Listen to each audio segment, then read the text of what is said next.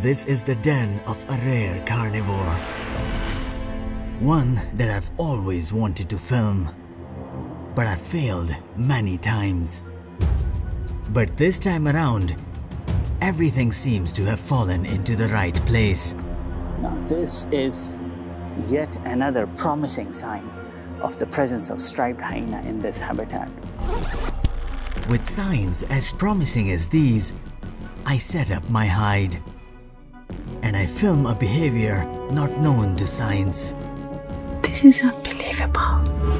A hyena sharing its den with an Indian desert cat.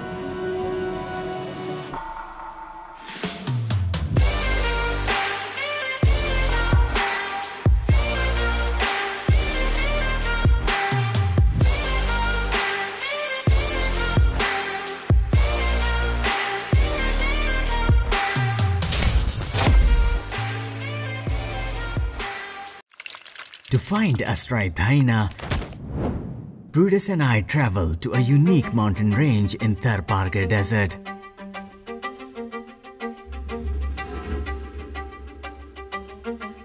Now this place always surprises me with its beauty and diversity.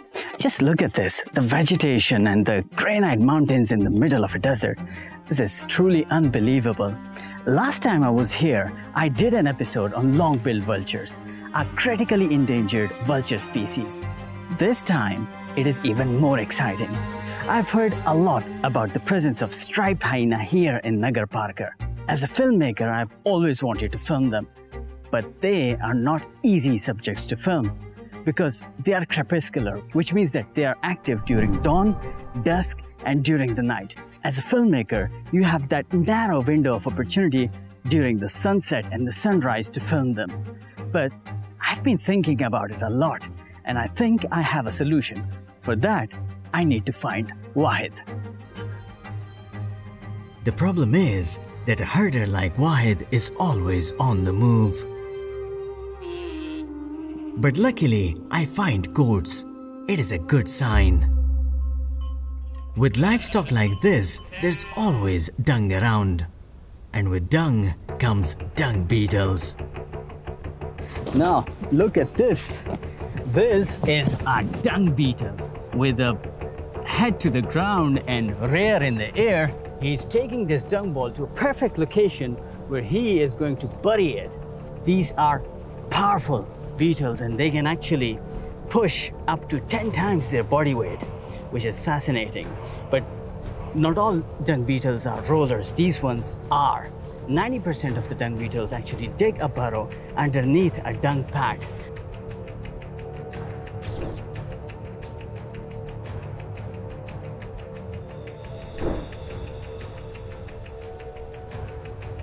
Let's follow this. Now you see, this is the sandy bit, and he's probably going to bring it here somewhere where there's loose sand, and he is going to start digging a burrow. The usual routine is that the female will lay her egg, and this dung ball will become a brood ball. The ball is then sealed with a special mix of saliva, dung, and her own feces. One may question this lifestyle, but dung beetles are robust recyclers. But even more important, they contribute a lot to our ecosystems. By getting rid of the dung, they help control pest species like flies.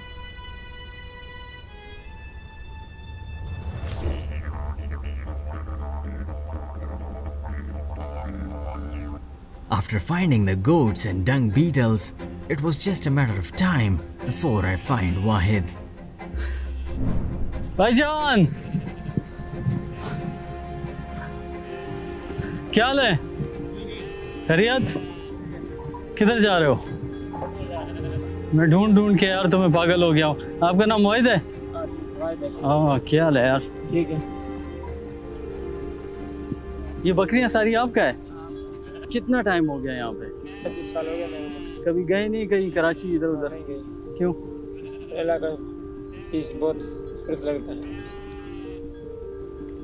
It is truly a beautiful place, I ask Wahid if he has seen the hyena. किधर है? करूंजर के पास। आपने कब देखा? परसों देखा। कितना? 1 2 2 किस टाइम देखा? तो 7 बजे। जरख होता कैसे? जरख होता है कुत्ते के साथ में, कुत्ते में तो फर्क होती है। क्या फर्क होता है? तो पैरों में फर्क होती है, वालों में फर्क होती है। अच्छा, छोटे वालों कुत्ते का छोटे बड़े। अच्छा, कुत्ते का टांग छोटा होते हैं, जरख का टांग बड़े होते हैं। अगला पैर बड़ा होता है, पिछला टायर अगला और पीछे इतना छोटा सा होता है। तो अभी मैंने देखना है, मैं आया जरख के पीछे हूँ। चलो उधर से साथ। कहाँ से चलेंगे? तो इधर से चलेंगे। तो अभी आप बकरियाँ किसके साथ छोड़ोगे? बकरियाँ बंदा है उसके साथ छोड़ेगी। अच्छा, कितना टाइम लगेगा यहाँ से? आधा घंटा लगेगा। और टाइम किस टाइम, क्या टाइम अच्छा क्या है उसका देखने का? 7 बजे। Wahid is a conventional herder. He doesn't do anything except herding and is dependent on his livestock for his nutrition and livelihood. He leads a very simple life. The prospects of finding a hyena is exciting for me as a wildlife filmmaker, but I'm sure Wahid doesn't feel the same. जरख कैसा लगता है आपको? बुरे लगते हैं। क्यों? जरख को बकरी मारते हैं। अच्छा, तो फिर क्या करते हो जब जरख उसको मारता है? तो जरख मारते हैं, जरख के पीछे लगते हैं, जरख भाग जाएगी। भगाते हो? भगाते, मारते नहीं हो उसको? मार नहीं देती। सारा हमारा पैसा बकरी के साथ आते।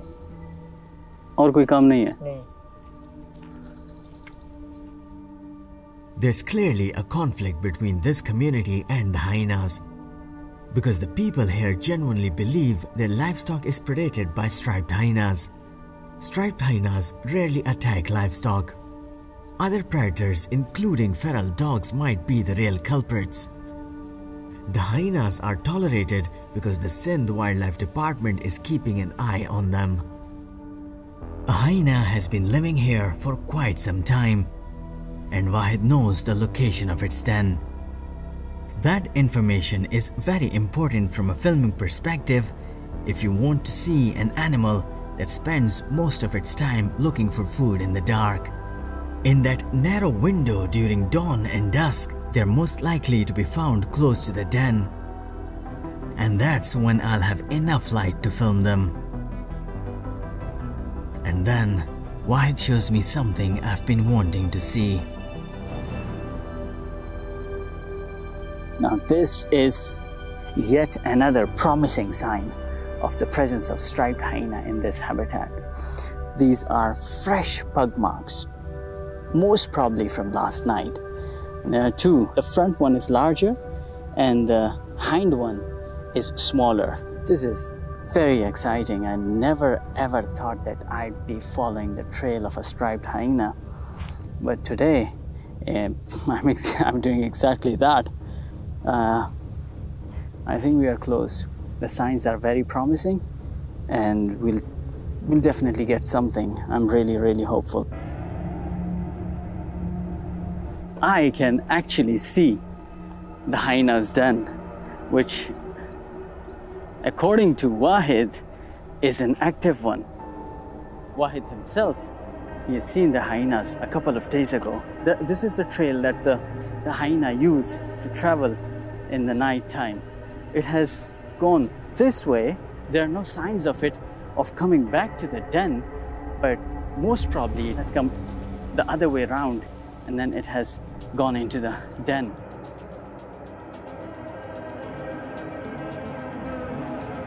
Having watched loads of documentaries on hyenas as a child, I've always been completely obsessed with these animals. Most documentaries about them are from the savannahs of Africa on spotted hyenas. At that time, I had no clue that one day I'd be after their cousins in a desert here in Pakistan. Right underneath the den is a huge bone. Hyenas have a very powerful bite force up to 1100 psi, which is greater even than that of tigers. To compare it to us humans, we only have a bite force of 160 psi. With that sort of a bite force, hyenas are able to crush hooves, horns, and even bones. And that is how hyenas have been able to eke out a living in such a hostile habitat. Time is running out for me. I need to find a suitable place to set up my hide. Now this is a perfect hill to set up my hide. The den is situated at a perfect distance. It's going to give me the close shots that I'm after. I don't want to set up the hide right on the ridgeline because hyenas have a very good night vision. They also have superb sense of smell and also acute hearing because of their long ears. So I have to be really, really careful here.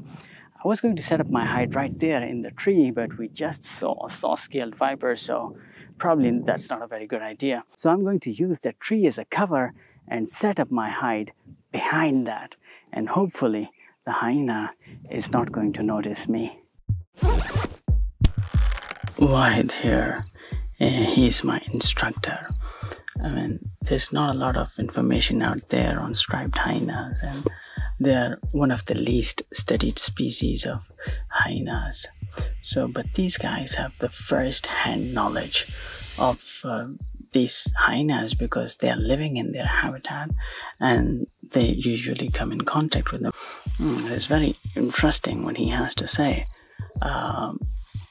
And any information that I could get out of him is critical for me as a filmmaker. अब बता घर कौन सा है इनका? ये वाला घर है तो ये बड़ा निकलेगा कहाँ से? इधर से निकले, इस तरफ से। हाँ। और फिर उसके बाद इधर आएगा, नीचे आएगा यहाँ, कहाँ पे? यहाँ पे। अरे यहाँ पे आएगा। हाँ। और उसके बाद इधर से नीचे जाएगा। किस तरफ जाएगा? इस तरफ जाएगा, ऊपर से जाएगा। ऊपर भी जाएगा, इधर भी। People here have a very interesting myth about the Indian desert cat and striped hyenas. According to the myth, a desert cat and striped hyena work in kind of a partnership, and that the presence of the cat is a telltale sign of the hyena's arrival. Well, that sounds a bit far-fetched, but let's see.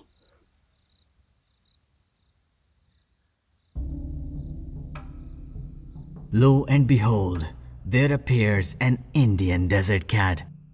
So this is something just unbelievable. I was not expecting a cat in a hyena's den.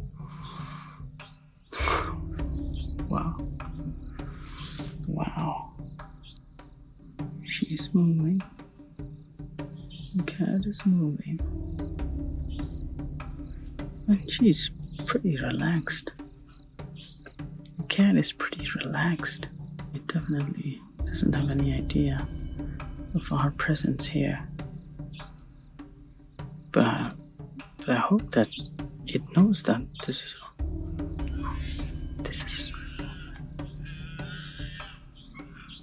बच्चे का आवाज है। पता नहीं हाइना के बच्चे का आवाज है।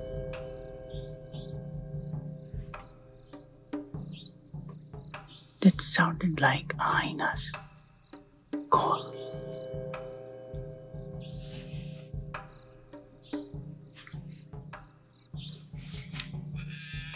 हाइना के बच्चे का आवाज है।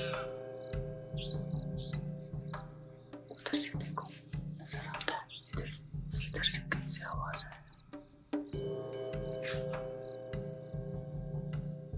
पिंडाई में निकलने का क्यों नहीं निकल रहा?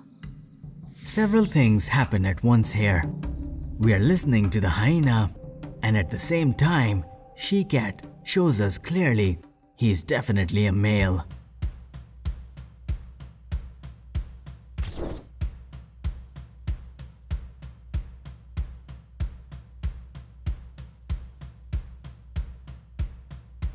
But is it really all his?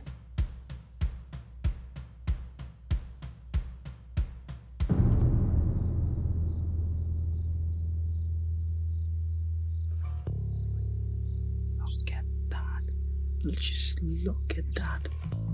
Unbelievable. Unbelievable. This is just crazy. This is simply crazy. ये क्या हो रहा है? जरा भी निकला. Wow. Wow. Look at him.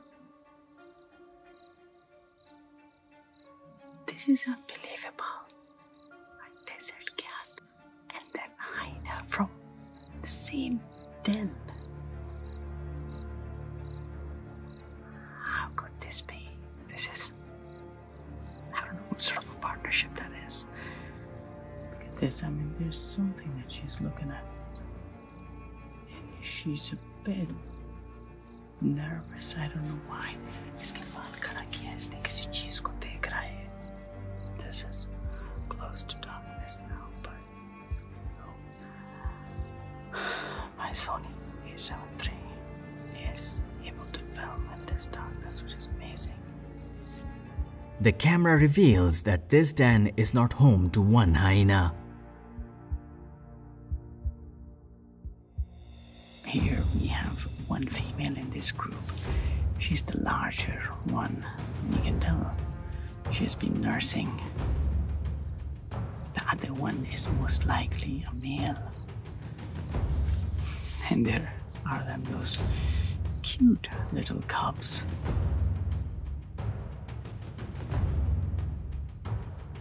It may be a bit naive, but one of my goals as a wildlife filmmaker in Pakistan is to help reduce human-wildlife conflict.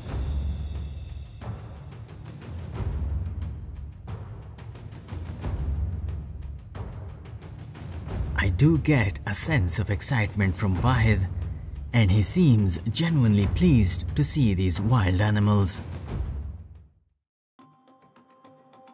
This encounter has left me with more questions than answers.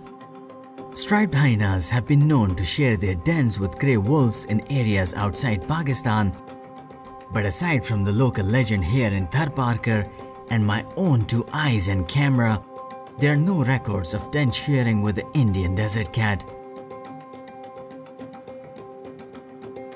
I do hope this footage will inspire zoologists to study the behavior of this odd couple. More is being discovered about their social behavior. We know they are not as solitary as we thought before. But time is running out for this species in Pakistan. In a study funded by the IUCN, striped hyenas were classified as critically endangered in 2003. Humans have persecuted hyenas for thousands of years. But for now, it seems that the hyenas are happy to share their den with an Indian desert cat. Just as the people of Tharparkar have tolerated this family of hyenas in their landscape. This gives us a reason to hope for the best.